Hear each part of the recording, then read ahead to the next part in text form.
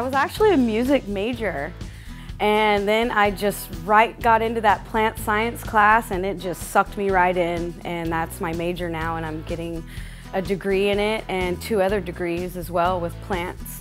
I help manage the nursery at the Ornamental Horticulture unit. I'm currently a pumpkin farmer at the school. I really love growing. I would love a pick your own farm and nursery, where if you see something that I grow and you want it, I could recreate it by propagating. And that's what we learn here at COS.